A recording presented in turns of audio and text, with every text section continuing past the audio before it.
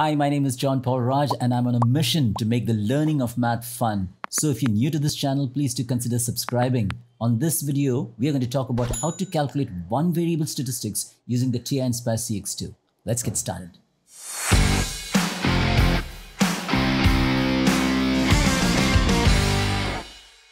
For this demonstration, I'm going to use the non-cast version of the TI Nspire CX-II. And what I'm going to do is that I'm going to start by entering a Lists and Spreadsheet page. Okay, this is a beginner level video, so I'm going to go a little slower, right? The Lists and Spreadsheet page is more or less like your Microsoft Excel. So if you're familiar with Microsoft Excel, how to insert a row, how to get elements, copy elements from one column to another column, it pretty much works the same way because you have the Control Z for undo, copy is Control C. So in the same way, how you fill in columns, how you insert a column, how you insert a row, all those things will be the same. So I'm not going to go into all of that, except that when you're labeling a particular column, don't label it using any of the standard functions. Like you can't label it as mean. Okay, so the moment you enter a word and it becomes non-italicized, that means normal. You can see MEAN. When I was typing MEA, it was still in italics, and the moment I entered N, the calculator recognizes that mean is a function. So you should not enter a column name that is already assigned to one of the calculator inbuilt functions. So mean will not come in. Okay, so I'm just going to give it a very simple name. I'm just going to call it list1. And even when I say list1, can you see it's still italicized? So that's okay. So as long as you've labeled your column in such a way that even at the end of the name, it is still italicized, that means you're good to go. All right, so list1 is fine. And I'm just going to enter some random numbers here, 2, 3, 7. Let's drop in a negative number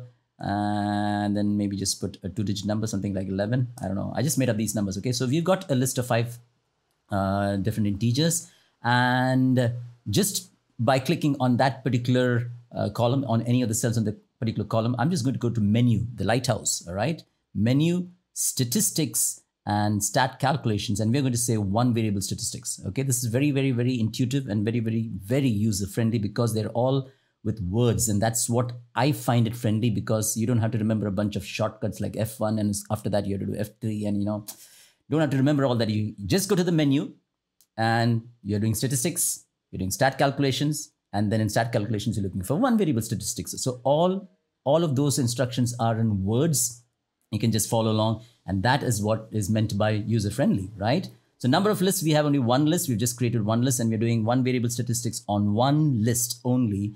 And you say, okay. And here we got to take care, you've labeled X1 list, that's the first list. And sometimes if you have more than one list, you need to make sure which list it is. So we just have one list this time, list 1. We don't have a frequency column. It's not a frequency distribution. The results, this is important, where you want the results to start from. So it's going to display the results on the same list and spreadsheet. And so when I say, okay, there you go. So the title is the name and it says one variable statistics. You've got all your one variable statistics. You've got X bar, which is the mean, sigma X and sigma X squared, the sum of all the data items, and SX is the standard deviation, the sample standard deviation. This is the sigma X is the population standard deviation. Mostly with calculator options, we use SX because the degree of freedom, you've got N-1. N is the total number of data points that you've entered. This is important because sometimes when you have raw data, I just took 5 numbers at random. When you look at your question paper and you're trying to enter the data, sometimes in that examination frame of mind, you may not have entered a certain data value. And so this is an important thing to check, that whether you've entered all the 15, 20 or how many data values are given in the question paper, right? So this is a good way to check whether you entered all of them. Then you've got your minimum value, you've got your Q1, the lower quartile, median is also the middle quartile, the upper quartile, and so on and so forth. So this is how we find one variable statistics for a list of ungrouped data such as this. I'll just run through it again. So you go to menu, statistics, stat calculations, one variable statistics. Now, the reason I told you that you should be careful how you label that list, that column, list 1, I'll explain very clearly. The moment you've labeled it, now it becomes one variable that is registered. Now watch what I mean by that. If I enter another page, I enter a calculator page, and now when I say list 1, watch, it became bold. What does that mean? That's already defined in the calculator. Okay, it's the same problem and it's a different page. Although it's a different page, list 1 that was entered here, now it's become like you've already assigned something. It's almost like a function. That is why even on the calculator page, list 1 is now bold. For those of you who have not seen my video on problems and pages, I'll link that in the description below. Please go and take a look at it. The power of dynamic link in the TI Nspire CX-II. So, which means I can do the same calculations even on the calculator page. Watch. So now when I'm on a calculator page like this, if I go on menu, statistics, stat calculations, the same thing. One variable statistics, the same thing. So I can go there and I can recall everything that's entered there. So number of lists, okay, one list we have. X list comes from list 1. Frequency, we said we're going to keep it just as 1. And I say hit enter. And here you've got almost like a little table. It's all presented the same data. So you can perform the one variable statistics even on the calculator page. If you find it very difficult, or too tedious to read through the Lists Spreadsheet page, you can do the same thing on the calculator page because they are dynamically linked as I showed you right now. Now, let's go back to our Lists Spreadsheet page. We're going to enter another list, and this time we'll try a frequency distribution. So I'm going to make a different kind of a list.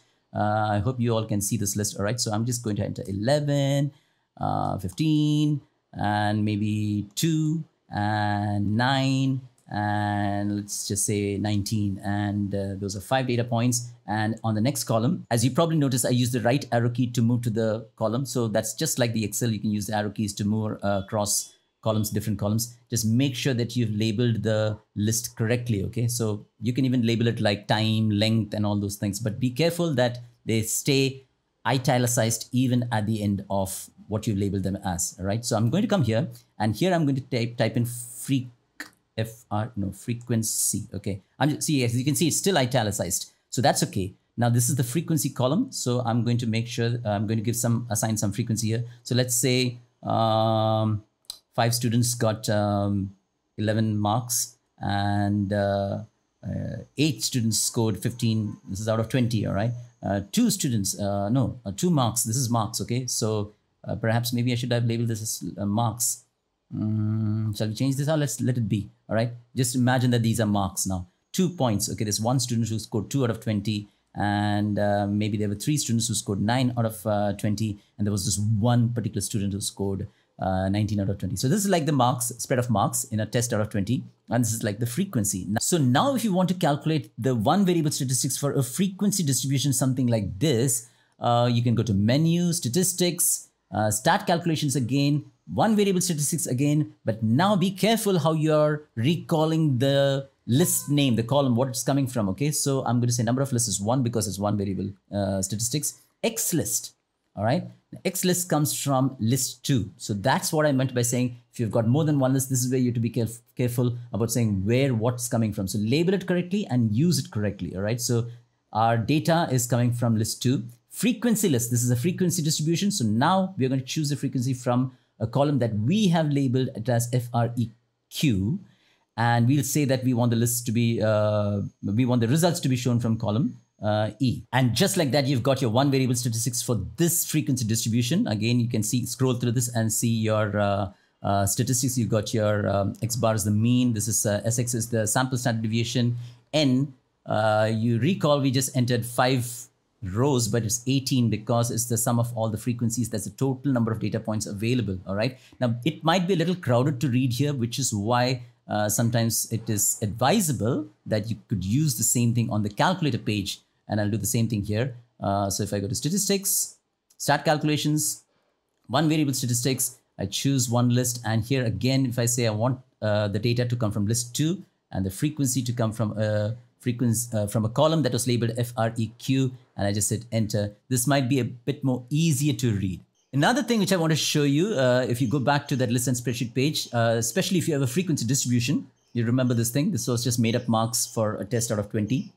And the students, the frequency of the students who got those marks. Okay, so if you're on that particular list, if I just hit right click, and by the way, right click on your handheld is control menu. So if you go right click, the first few options seem very standard, but look at this thing called summary plot and watch what's going to happen when I hit summary plot. When I hit summary plot, it asks me this question, X list, and it's automatically recognizing that we are on list 2. So we say, yes, we want the data coming from list 2. And yes, the summary of this data from list 2, which has a frequency coming from a list called freq. And the display can be on a split page or it can be on a new page. It might be too crammed if you do split page, but then you can say a new page and watch what's going to happen. The calculator is going to insert a new page. Now, this is a data statistics page. If you go to the home screen, this icon refers to the data statistics page. This was the list and spreadsheet page, and most of the time they are, when you do any kind of statistical work, the data statistics page is the page where you get all the kind of graphs associated with the data. You can even do it on the graphs page, but this is the most commonly used there. So I'm going to go to current document, and by default, it gives me this a bar graph. By default, it gives me, but I can go and change those things on menu. The plot type, if I choose something like box plot, watch what's going to happen. That information, that data that I had, that frequency distribution that I had, automatically is converted into box and whisker plot. That obviously looks like an outlier. That's your first quartile. Sorry, that's the minimum value. This is your first quartile. This is the median, the upper quartile, and that should be the maximum value of that frequency distribution. So that is pretty cool. However, one more quick thing before we close. I'm going to enter one more frequency distribution, but this time, what should I call this? Let me call it color. Color, and let me say red, blue, green, yellow, or should I say orange? Let's say orange. Okay, and here again, I'm going to say a frequency, but this time watch what's going to happen. If I type in FREQ, it's becoming bold. So you should be careful how you're labeling columns, and bold means it's already recognizing the other column. So I'm not going to say FREQ, I'm going to say FREQ, let's call it FREC. So, for the color, all right? So maybe underscore C, all right, that's good. Now that's frequency, okay? So frequency of the red color, let's say 2, maybe 30, maybe 22, and maybe 7, all right? So I just made up this kind of a frequency distribution, but this time the data is color, which is not numerical. Non-numerical data is qualitative data, all right? And this is the frequency associated with the data. But watch what is going to happen. I want to show you one more thing. If I go to summary plot and I say the X list, oh, this is X list is color, it's recognizing, but the summary is not color. The summary should be coming from the frequency. We want it on a new page, altogether new page. I say, okay, and automatically it's creating this bar chart. And if you're happy with the bar chart, good for you. But we can go ahead and even change that plot type to say, I want a pie chart.